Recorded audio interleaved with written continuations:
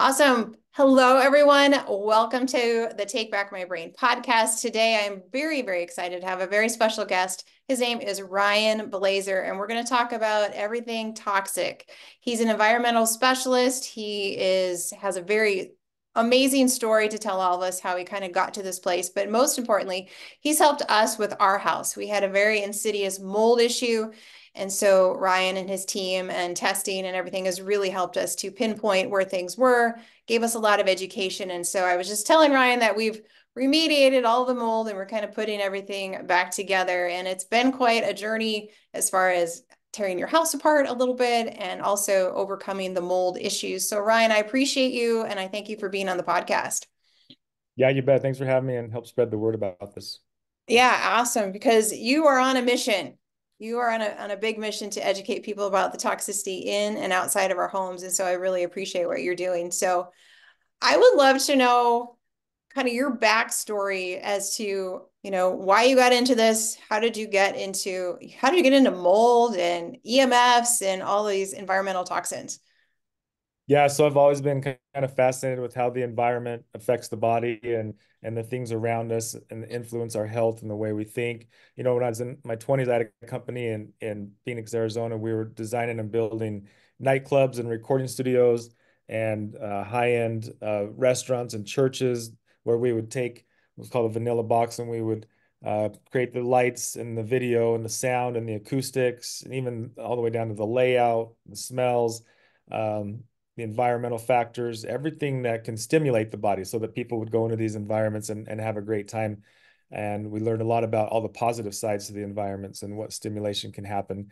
Now, towards the end of my 20s, moved into a house that had, and I didn't know at the time, it had a bunch of mold. In fact, black mold. It Oh, was pretty bad.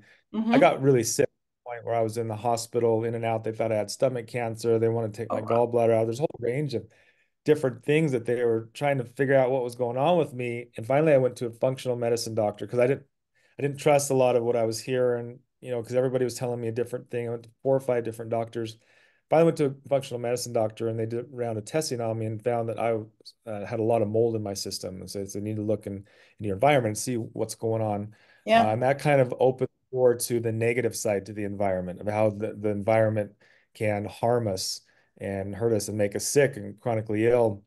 So I moved out of the house, went through detox, got better. Also at the time I did have some lead poisoning. I was working on an old Scout Wow. that I was restoring, sanding the paint on it and wasn't using the proper mask. And so it was kind of like a perfect storm, so to speak, where I had a couple things at once happen. And because of that, I went back to school education, got some certificates in the Building Biology Institute as a building biologist, which is the study of how the building affects our body.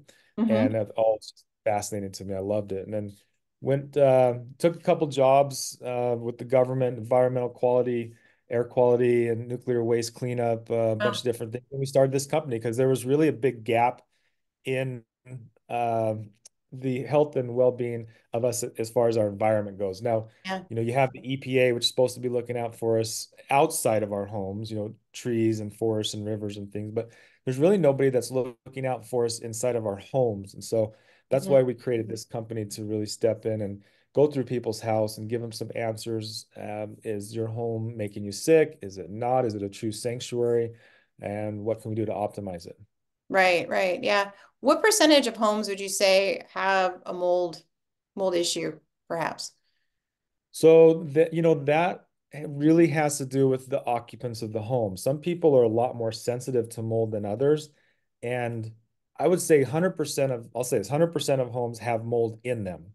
Now I Mm-hmm. would say maybe about 70% of those homes have mold that's growing somewhere. When I say mold in them, I mean there's mold spores floating around in the environment all around us, unless we live Right. in so we're going to have mold spores floating around in our house. Where it becomes a problem is when we have a leak or a source of water where those mold spores can land and then start growing and then producing mycotoxins and exponentially more amounts of mold spores. So 70 to 80% of homes have some level of mold growth going on inside of them.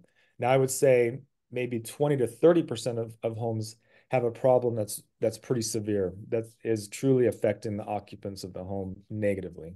Right, right. So where are you going to find most of the mold? And I think I mean, ours was our bathroom, and then before that, we had an issue inside of our closet, which we I got exposed to mold. We were like couldn't figure it out, couldn't figure it out, and then like looked everywhere, couldn't find it. This was before the last exposure, and then one day I was cleaning out my husband's side of the closet, and I took everything out, and there's this big strip of black mold in the back of his closet, and it's where the house came together and you know, freezing and thawing and freezing and thawing. And it just, I don't know, the house wasn't breathing. I don't know why it grew there. It was just a really odd place to grow.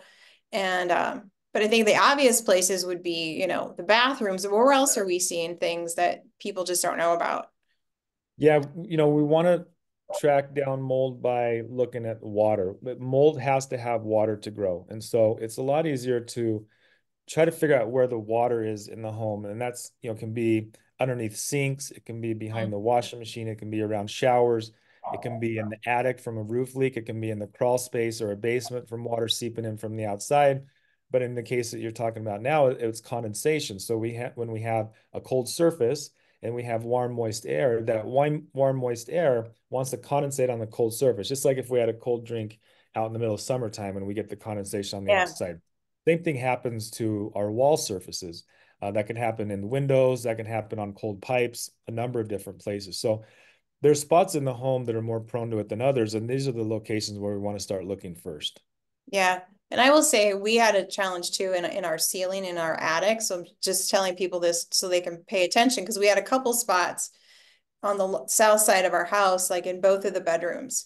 And then thought we cleared them up, you paint them with kills and you clean it up, you do all of that and it's good to go. And then they would come back and then they would come back. And then all of a sudden, like we had a mold issue in the attic too.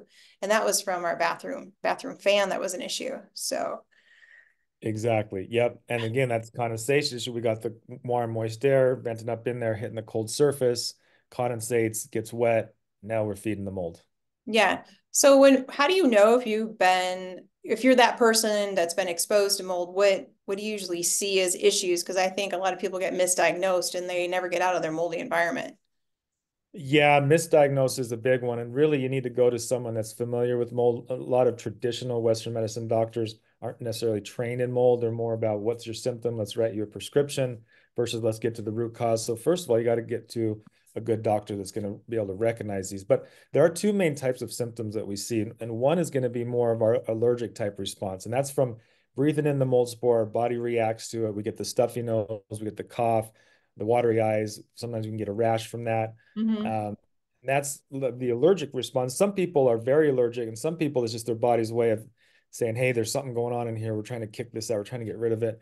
But the more dangerous side of the mold is the neurotoxic effects, and that's going to come from the mycotoxin. So mold puts off mycotoxins in a way to defend itself and defend its territory, and it puts off the mold spores as a way to reproduce. That's how it recolonizes. But the mycotoxins can get into the brain, into the body, and unfortunately, there's a whole range of symptoms that can come from that: brain fog, fatigue, gut issues.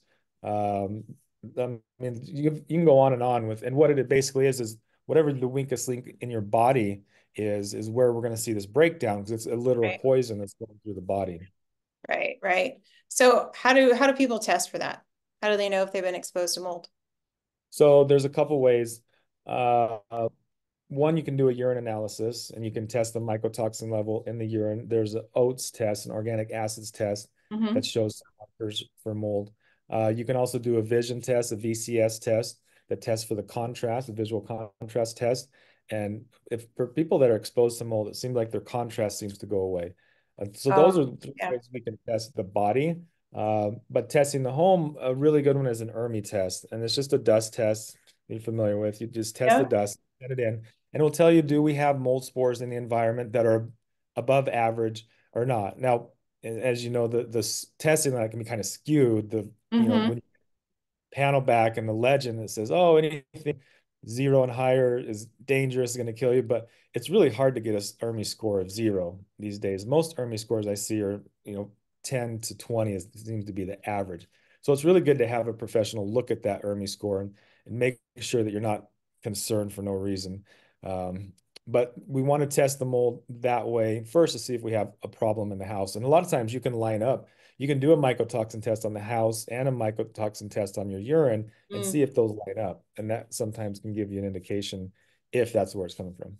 Right. And I will say that we did some air testing before I started working with you, and we got nothing. Like when we had all of that mold in the closet, nothing ever showed up. And so anybody I worked with was like, you've got to have something else going on. I'm like, no, it's mold because it's showing up in my body. I know it is, but I can't find it anywhere. And it never showed up. So what do you say to people who are doing the testing and like there's nothing showing? Yeah, just kind of like ERMI is going to kind of real lean one way towards positive. You have a really bad mold problem. I don't want to say false positive, but it's going to tell you have mold. The Right. air sample is on the other end of the spectrum. It's going to give you a lot of false negatives because it's sampling what's in the air right now at this current time. And if there's no mold spores floating around in the air at that time, it's not going to pick it up. And in a lot of cases, we can be right next to the source, but if it's not blooming at the time, it's kind of like leaves on a tree. There could be leaves on a tree in summertime, and if we're going to go out and hold out a net and try to swoop the air for leaves, there's not going to be any in it. But if we go at the fall time when the leaves are falling off, then we can sense and pick up and see that there's leaves in the air. Doesn't mean there's not mold or leaves around us. This means the way we're sampling has some flaws as far as trying to find where the mold source is. Right, right. Do you think that has a lot to do with just way our house construction is? I know our house construction in America is different than, like countries in Europe. And what I've read before, and correct me if I'm wrong, that there's more of a mold issue here than there is in other countries. Yeah, and a lot of it has to do with the way that we're building our homes. We're making our homes very airtight so they don't breathe. And we're making these wall cavities, these little containers that if we don't get the dew point right, that condensation can happen in the walls. Or if we get a small leak, that moisture really has nowhere to go. And then the paper on the back of the drywall is Mm. perfect food for mold. Dry, Right? yeah, it loves the drywall. And then Yeah. it can start on the wood as well. So if you were going to build the perfect home, like what would you do differently than what we currently do to build homes? So one, I would use monolithic wall system. What it means by that is it's a wall that doesn't have a cavity in it. So the way we build them now is 2x4, 2x6, and it has a cavity, and then we put insulation in the middle of that, and then we put drywall on one side, and we put plywood on the other side, and typically plastic on one or both sides to sandwich that in to make an air barrier um, with a monolithic wall system like Adobe, for example. It's a Adobe brick that's solid all the way through, that has the thermal properties, the air barrier, everything's kind of built into it. If water and moisture gets in there, for one, mold can't eat Adobe. So, but for two, that moisture will evaporate out. And there's a whole handful of alternative building materials that you can use that are very mold resistant that mold just can't eat. And that's really the clue or the trick to it. Right, right. Which makes me super excited. I want to build a home and do that. Yes. Yeah, we have a traditional built house, but we've sprayed some mold inhibitor. There's some things you can do, but our next house, we want to build something different that's Right. monolithic. I think that's all of us practitioners. The next house we're going to build is going to Yeah. look and act much different than what we have now, for sure.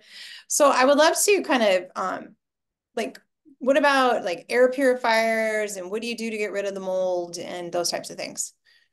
Yeah, so if we find that we have mold in our house, the first thing we need to do is figure out the source of the water that caused the mold in the first place and fix that. So if it's condensation, maybe we need more airflow in the house. Maybe we need more insulation in a certain spot. If it was the leak, obviously let's fix the leak. Let's make sure that we're stopping the water intrusion. That's step one, because once we take the water away, the mold is going to die on its own. It doesn't need a special or specific chemical to kill the mold like a lot of people think, spray bleach on it or specific chemical. Mm-hmm. Simply taking the water away will make the mold quit growing. Now, part two to that is we want to clean up the mold. So any of the building material that has mold growth on it, we need to remove it.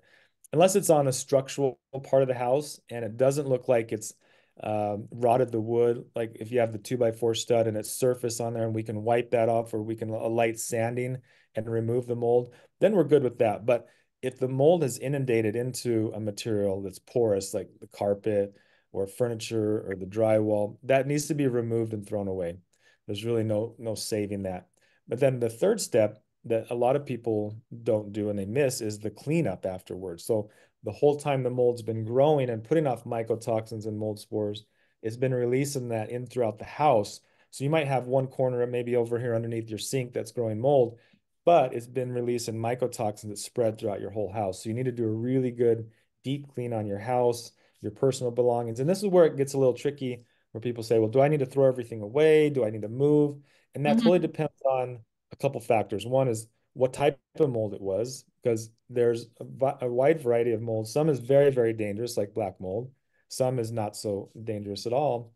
But also how much of the mold. So what type of mold, but how much mold. If it's just a little teeny patch underneath the kitchen sink, we don't got to move out of the house and throw everything away. But let's say the whole crawl space is completely inundated and it's been seeping up into the house. Maybe the whole house might be pretty contaminated at that point. But also the health of the occupants. How healthy are the occupants? Are they allergic to mold? Is it 80-year-old grandma that's suffering from cancer and dementia, or is it young family that's healthy and active that detox as well? Right. So we got to take that into account. But also, the last thing is how much money are we working with too? A lot of people Mhm. don't necessarily have the money to throw everything away and start new. And so we have to take all these things into account and to decide, does this object need to get thrown away? Is it something that we can clean and remediate? And that's another area where you really need to bring a professional in to help you through that part. Right. So we cleaned everything in the house. I washed everything, all that kind of stuff. And then we had somebody come in and do the chlorine dioxide. Can you speak to that? Yeah, so chlorine dioxide is kind of like ozone. It's an oxidator. So what it's going to do is break down the cell wall of any mold spores or bacteria or viruses. It's kind of like antibiotics for your house. It's kind of like a reset. So when you put the chlorine dioxide gas in your home, it'll break all that down, start from fresh. Now, we still have to do a cleanup after that because it's kind of like we've got the dead soldiers now. We got to clean them up, but everything's dead. So we don't have the risk of active mold spores or mycotoxins being around in the environment still. Maybe we missed something in a crack or a crevice that we couldn't get to with cleaning. The chlorine dioxide gas bomb does a really good job of just kind of wiping the slate clean in our house. Yeah, which was really important for me because everything was up in our attic space and behind the wall cavity. And, it wasn't bad enough to tear, like all of the wall out and that kind of thing, but a section of it. So this way I just knew that it got Mm. behind everything just in case we missed something. Yep, Yeah. exactly. Yeah, for sure. Um, So what's the difference between because mold can be super insidious. There's different kinds of mold and like what's the difference between like the mold you find in your refrigerator and the mold you're gonna find in your bathroom where you had a leak? So they call them water damage indicator molds. And for some reason, the water damage indicator molds are much more harmful than you're saying your everyday common mold. And I'm not sure if there's really such thing as an everyday common mold because it just happens to be whatever the mold spore is that's floating around, where that lands on a sandwich or fruit or a piece of bread or a towel that you left somewhere in the corner of the bathroom. Um, Wherever the mold spore lands with the moisture, that's what's going to start growing. But the water damage molds, they need a good amount of water. When I say good, I mean like an active source, like Hmm. consistent 100% saturated for these types of molds to grow. For some reason, they tend to be much more dangerous. But also what matters too is the source that the mold is eating. So if the mold is eating some of this drywall, some of this paper has glues and binders in it and formaldehydes and VOCs. If the mold is eating some of this toxic material and releasing these chemicals, it's going to be a lot worse. Right. No, that makes sense. So let's kind of move into your air quality in your house because we're talking how everything is so airtight. And I know that's another thing that you assess. And then we assessed in our home as well after we, got rid of all the mold to see if there was anything else left there. Can you speak to the air quality? Because, we have air purifiers and, what else can bother or do they work? Like what kind do you need? Where do you go from there? Yeah, and when we're talking about air, we kind of focus on two different categories. One is fresh air. We want fresh air coming into a house. A lot of newer modern homes are so airtight, especially if you're living in a cold or a hot environment. Everything is, the windows are closed, doors are closed. The only time we're getting fresh air in and out is when we open the door to go in and out of our house, which is not enough at all, especially if you have 4 or 5 people with pets living in your house. We're breathing out CO2, we're breathing in oxygen. And so by measuring the air quality with CO2 monitor, you can get an idea of how much fresh air you have going in through your house. And the reason that this is important is because we have a whole range of contaminants that can build up in the air quality, and the particulates. We can get dead skin cells, insect Mm. parts, insect feces, broken down foams and fibers, mold spores, mycotoxins, endotoxins. I mean, I could go on and on. There's hundreds, if not thousands, of things that could be in the air that we're breathing in. So by flushing that out and then bringing in the fresh air, that is a really big thing that a lot of homes are missing these days. But the second part of the air quality is cleaning the air. So the air that is in my home, we want to make sure that we're running that through air filtration to pull all of those particles and contaminants out of the air, the chemical, everything that's in the air. So it's the combination of bringing fresh air in, exhausting stale air out, and then using air filtration to filter the air that we do have in the house. Is there something in particular you want to look for when you're buying an air filter system? You know, they're kind of like cars. There's so many different cars, but they all serve the same purpose. It's a fan that's pulling air through a filter to catch Mm-hmm. particles. Now, some are bigger, some are smaller, some look better, some have a lifetime warranty, some are quieter, some have Wi-Fi and EMF free. And so you really need to kind of just weigh out all the different factors. Now, we've kind of settled on one that we like called the Jasper Mm-hmm. air, that checks off all the boxes. It's a little bit more money, but it does have a lifetime warranty, so it's an investment that you're making that's going to be lifelong. Now, on the cheap end of things, on the other side of the scale, you can just get one of those box fans at Walmart or Home Depot and tape an HVAC filter to it. Buy a Oh, 20 yeah, 24 filter and some duct tape it to the back of that, turn that thing on, and for $50, you got yourself an air filter. It doesn't look the best, but hey, put it down in your basement where no one can see it, and who cares? So right. there's a nice little range in there. Yeah, they're all doing the same. We're just trying to catch the particles in the filter before they have a chance to for us to breathe them in, or they get on our belongings. Right. So like in your HVAC system, the filters in there, there are specific ones that you should pay attention to that you would suggest buying over another because you can get a range from, a couple bucks to, you know, $50 in an air filter. Yeah, and that's the one thing I would recommend is spending a little money at that point and getting a really nice air filter, and go to your thermostat and turn it to the on mode instead of auto. So when it's on auto, it's only going to kick on when it's either heating or cooling. Oh, Go ahead and okay. just turn it on, run that fan continually, because that's going to be continually cleaning your air, but also moving that fresh air around. So if you're in one or two of your rooms most of the day, but the other rooms are empty, it's going to help cycle that air throughout your house. So keeping things fresh and keeping things filtered. Yeah, I know when we were testing the air quality in our home, in especially in the basement, we don't open many windows and stuff down there. It's Iowa and we have tiny little windows, and so but just changing from auto to on changed the air quality in our basement, and then we got much better readings, and so it made a big difference. Yep. Yeah, definitely. So I love that because we even in Iowa, I mean I don't know what it's like where you are right now, Ryan, but it's like -30. And so, we haven't opened up the windows for a few days, but this next weekend, when it's 30 again, positive, we'll open up the windows for 10, 15 minutes a day just to get some fresh air in, and then, making sure that our furnace is running the way it's supposed to be running. It makes a Yeah. big difference. Well, I'd say even when it's really cold, it's really cold, right? I think single digits. In fact, the kids are home from school. It's a snow day here. It's pretty bad. But even when it's like this, we'll still crack the window a little bit. So we have our sliding door in our kitchen, Oh and when yeah. dinner or breakfast, and we have the kitchen range hood on, I'll Mm-hmm. go over and just crack the window or the door, just even like an inch. You can feel the breeze come in. It'll cool it down just a little bit, but at Sure. least we're getting a little bit of flow going, just a little Yep. bit every day. Even when it's cold, we want to cycle that through. Yeah, and we crack our window at night too. I mean, my husband, I freeze him out, but he tolerates it. But I sleep so much better if we've got fresh air coming in our bedroom window. Yeah, yeah, it's because you're breathing in more oxygen, less of that carbon dioxide. Yep. Yeah, absolutely, absolutely. So then let's go to like your water. So what concerns should we have with our water systems, and why would we want to test them? So the majority of the water that's coming out of our tap now is contaminated, unfortunately. There was a study a while back, 90% of the water has the PFOAs, the forever chemicals in it. Mhm. And now I just saw another crazy study that was saying how our water has a ton of microplastics in it, something in the million range of microplastics per liter of Right. water that's coming out. And so it's unfortunately it's just our water is contaminated. That's the bottom line. And so it's really important that we filter that out.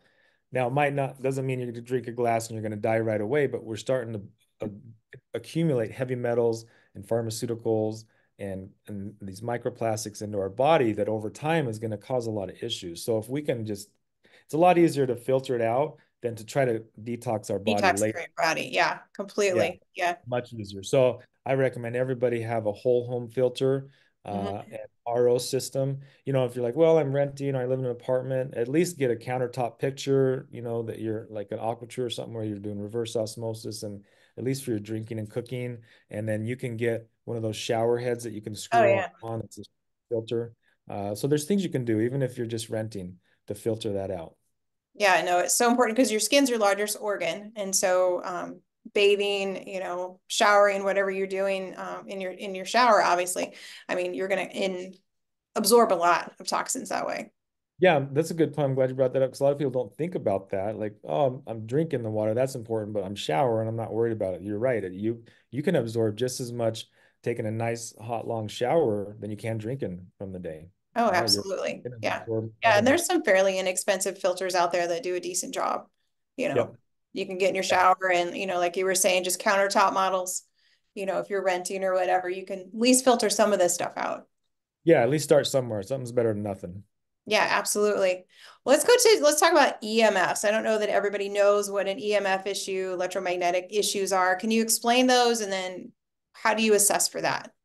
Yeah, so it's the unnatural energy that a lot of our electronics and fun devices that we have are putting off. So 200 years ago on this planet, before electricity was around, we had the static DC, the North and South Pole, and some light radiation things that come from the sun or from outer space. But other than that, we had a pretty level static electronic field around us.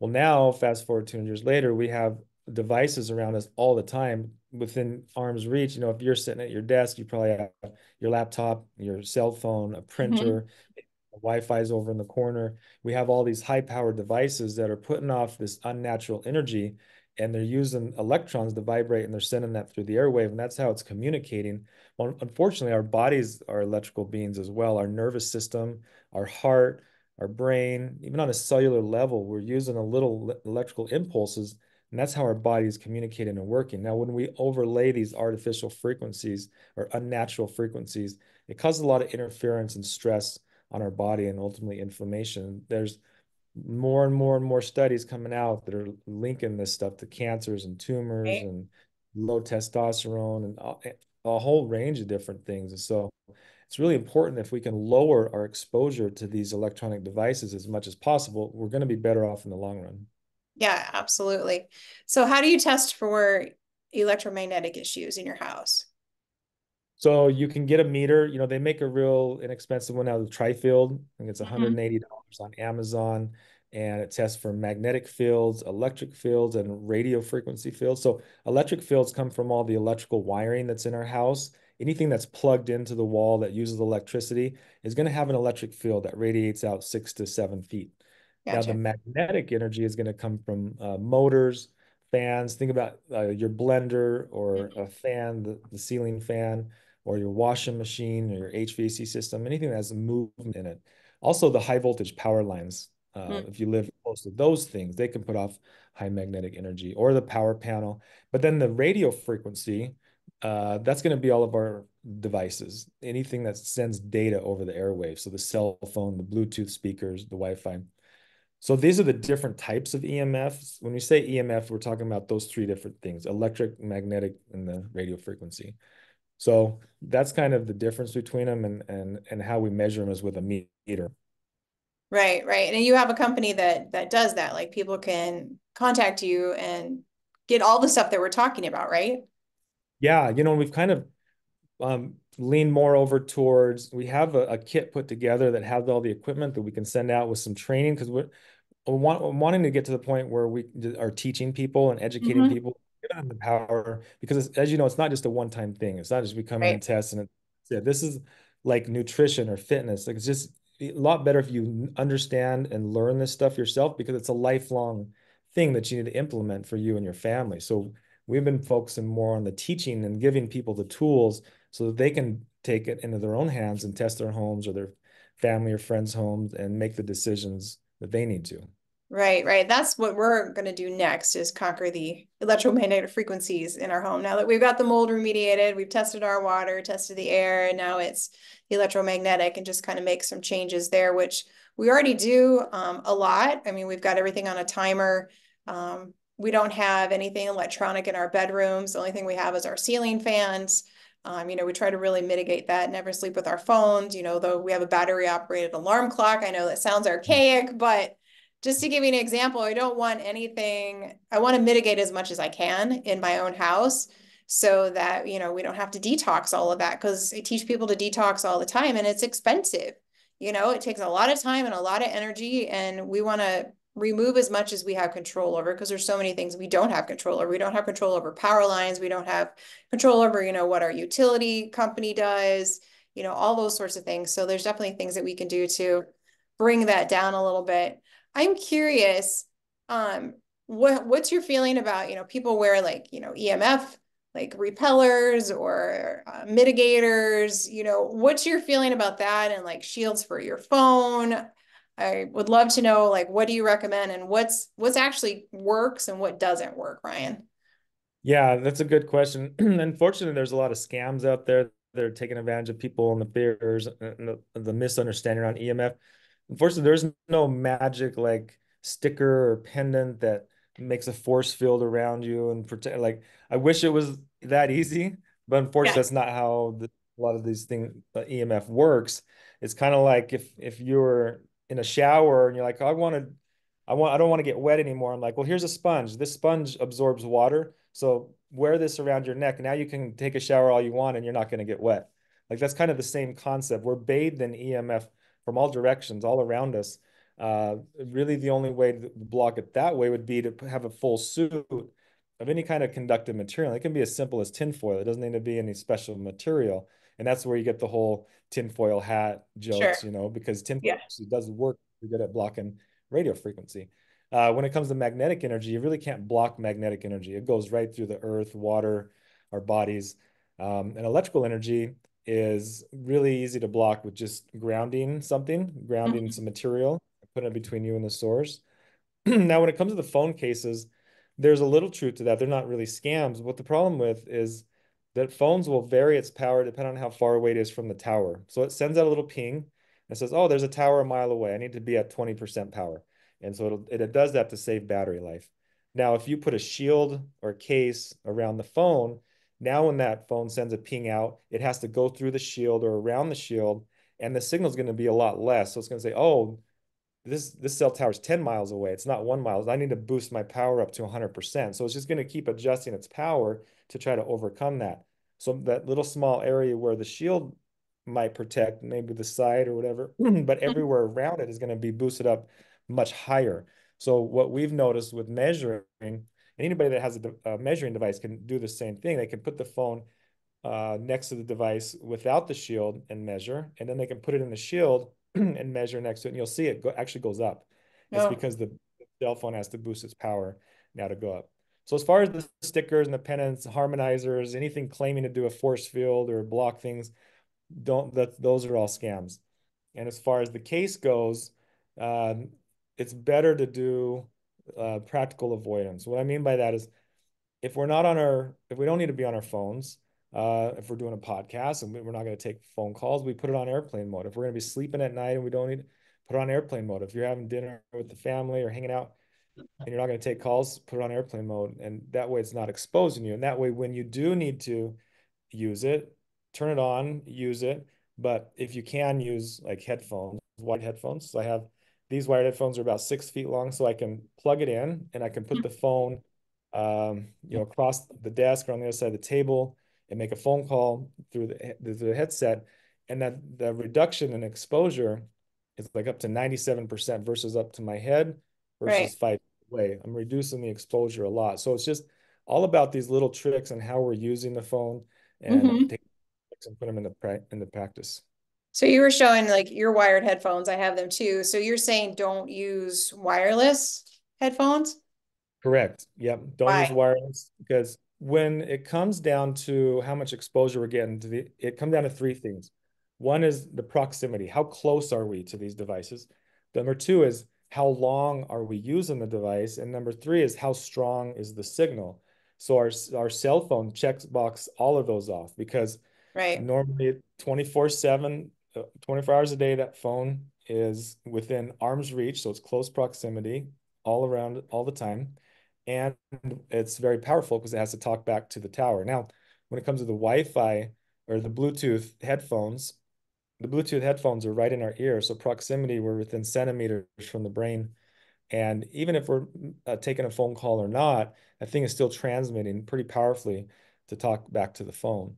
So we want to focus on things that are near to the body first, and then things that we're using a long Mhm. amount of time during the day, like our laptop, are things we want to focus on second. So that's kind of how we look at these devices, what's in our little bubble, and let's focus on those things first. Right. Start with one thing at a time and gradually increase because it can be really overwhelming. I know people will be listening and be like, so like I can't live anywhere. I can't do anything. I can't drink anything. Like how am I supposed to live? Because you're like everything is toxic. Right. And I mean, that's definitely, I know people think that, and I hear comments like that all the time. Of course, I am around EMF all the time, but what I do is I reduce my exposure a lot, like simple things like when I go to bed at night, turn the phone on airplane mode. In fact, we have a switch in our bed that turns the power off to our side of the house. So Hmm. that we feel the electric fields, the magnetic fields, and our cell phone gets turned off. That's 1/3 of my life. That doesn't change any inconvenience, no inconvenience to me. I still get up and live a normal life, but 1/3 of my exposure I just cut down. That's a pretty significant reduction. That's huge. So, Yeah. yeah, Huge. we can take little wins like that. We're not trying to get to zero. That's not the goal. The goal is to reduce. That's Hmm. what, Right. and And if we then clean your body out so that it can actually handle the exposure. exactly. Yeah. So now my body can truly rest and I'm getting really good night's sleep where my body's repairing, it's healing, it's detoxing, it's doing all the things it's supposed to do. And then when I wake up, I'm refreshed and I'm ready to hit the day again. Yep. Yep. Absolutely. Yeah. That's so good. So as we're kind of wrapping up everything, like what are like top three things that you say to people, hey, do this first and then, work on other things? You mean as far as EMF or the whole big picture? Really the whole big picture. Where do you start, Ryan? Because that's overwhelming. Like, oh my gosh, what if I have mold? What if I have this? Like, where do I start? I would say clean water and clean air. Those are two really big ones right there. And just think about what would nature do? Always go back to use nature as a gold standard. But also natural lighting is an important one. We didn't even talk about lighting Oh with the yeah, circadian. let's stop a second and talk about that because that was one thing on my list I wanted to chat about. So let's talk about lighting.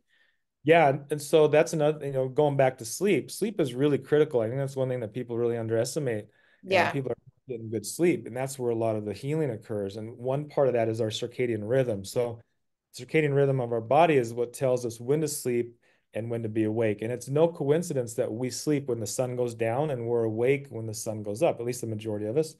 And that's because we get cues from the sun on when to start producing melatonin to get our body ready for sleep. And the biggest one is the color intensity. So ancestrally, when the sun went down, we would get the sunset colors, the oranges, the reds, Hmm. yellows, and then we'd either have a fire or we'd have a lantern or a candle. For thousands of years, that's what our bodies were used to. And it was also much lower intensity. And so the problem we have now is the sun goes down and everybody clicks on these bright, cool white lights, and then they turn on the TV, and then they look in their cell phone and their Hmm. laptops, and all these screens are putting off high levels of blue light, which is telling the body, wait a minute, it's not bedtime, it's the middle of the day.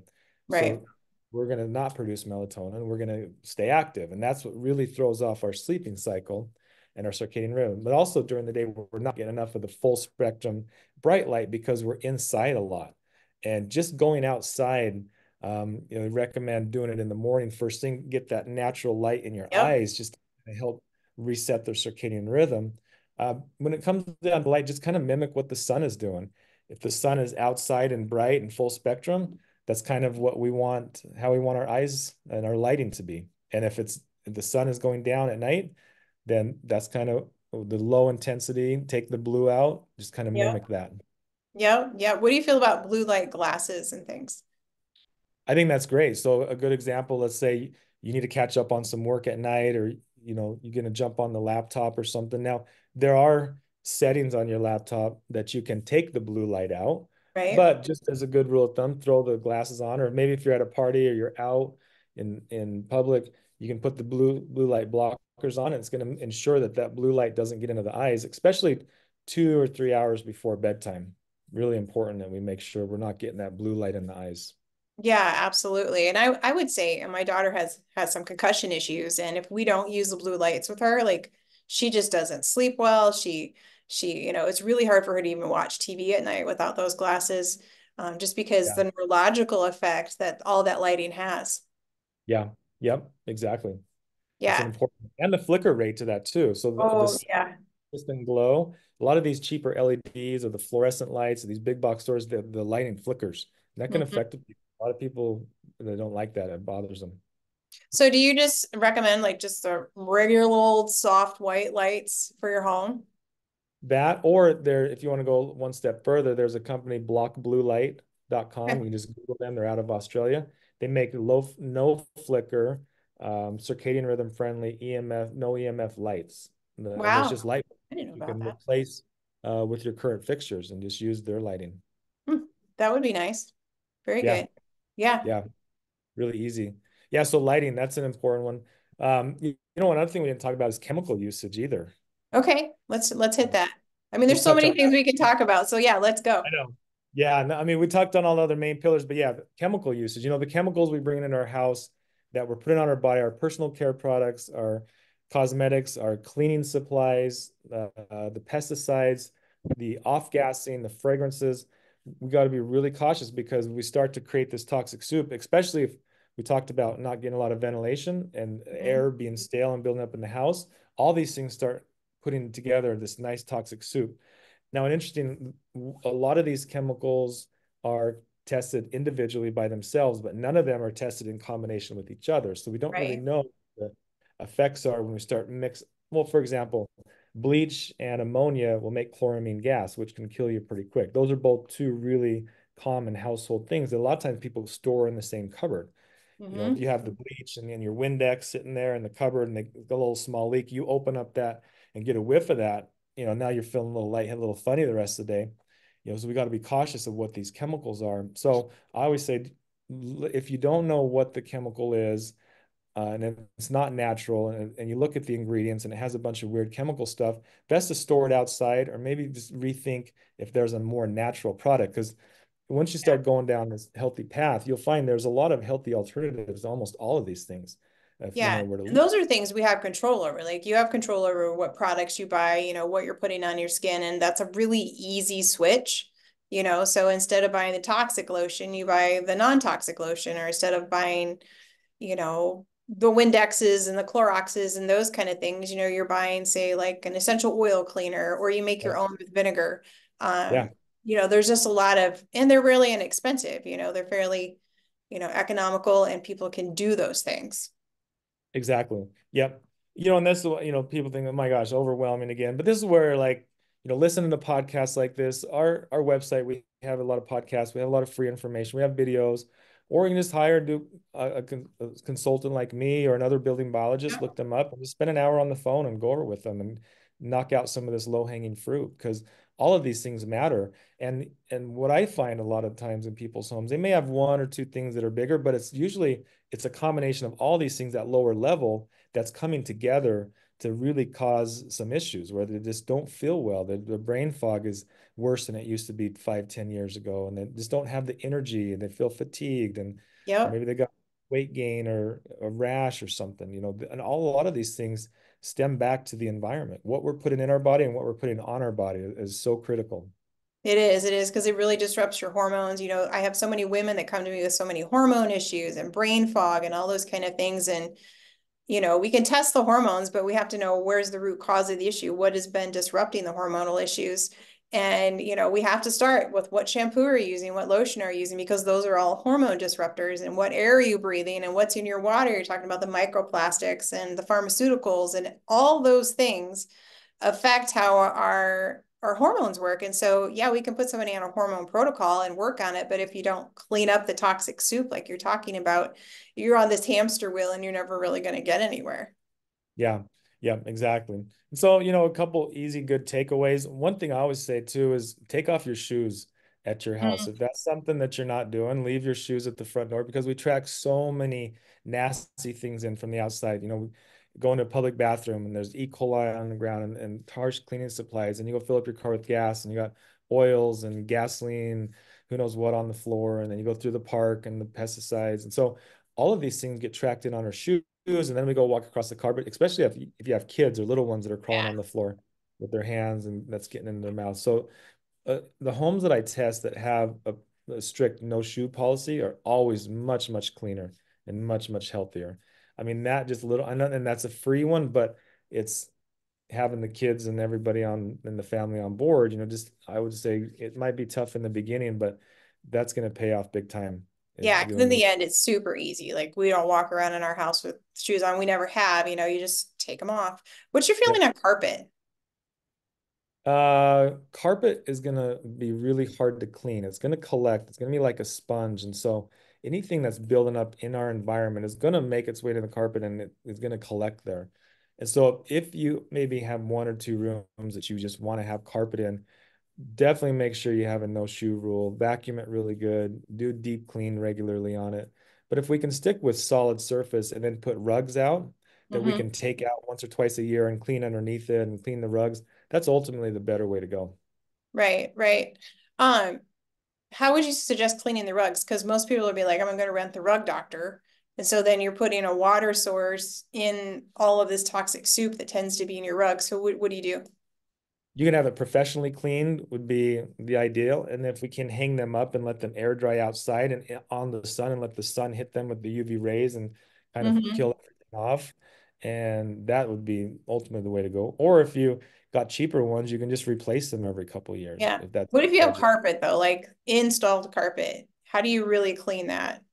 Yeah, that's tough. So if it's older carpet and you haven't had and you've had shoes that you're wearing on it, that's always a disaster. Every time we test homes like that, it seems like respiratory issues, breathing issues. Yeah. Uh, it's just really, really hard to clean. Anybody that's done remodeling and tore out carpet knows how nasty it is when you tear Yeah. it out. And Yeah.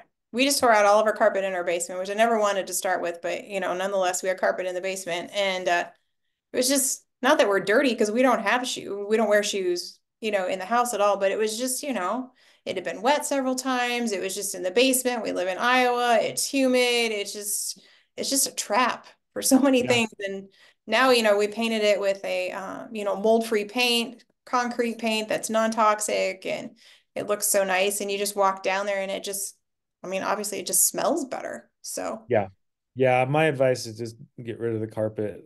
I'm not a big fan. yeah, yeah. So that's a good, good one. Anything else that's kind of really practical that you'd be like, try this? I mean, the main thing with the electronics, if you're not using it, turn it off. That's just a good rule of thumb. You can turn it Mhm. off or unplug it. If it's something you're not using, I talk about practical avoidance, where if we can avoid using it, if we don't need to use it, let's turn it off. But if it's something like you like to play video games or something, turn them on, play it, enjoy it, have your fun. But when you're done, maybe put on a power strip where you can just hit the power strip and Yep, power everything down. That way you're not sending out this exposure into the room for no reason when you're not using it. yep. So Those are turn super things, easy things to do. Yeah. And you yeah. were talking about shutting off your side of the house. Like it's easy to, switch off a breaker. Yep, switch off a breaker. The one we switched off breaker for years, and then finally we hired an electrician to come out and install a device. It's called an EMF kill switch, and it powers down the different circuits in the device in the house with a remote switch, which is kind of cool. Yeah, that is really cool. When Awesome. you make things easy, then it's easy to live this way. But you got to build these systems into your house and be knowledgeable about it. And then once they're there, then it's pretty easy to Yeah. follow. And it's just doing one little thing at a time. So it But doesn't have to be overwhelming for sure. Yeah. yep, start where you're at and just make improvements. Focus on making improvements. You don't have to do everything overnight. Yep. Any final words? No, yeah, just don't let of the stuff stress you out. Just make the small little improvements and do where you can. And there's always, people like me and you out to help people and guide people Yeah. along the way. So Yeah, and I would, if you're up for it, I would definitely get Ryan's course. It comes with all of the testing, what I want to call them utensils, but testing devices yep. that you can use in your home. I mean, it's been a wealth of knowledge for me and my family, and I've loved learning. It's been great. So thank you so much, Ryan, for everything that you do. This has been a fantastic conversation. And I hope all my listeners have learned a lot. You can start implementing some really practical things. Make sure you check out Ryan's website. All of that will be in the show notes.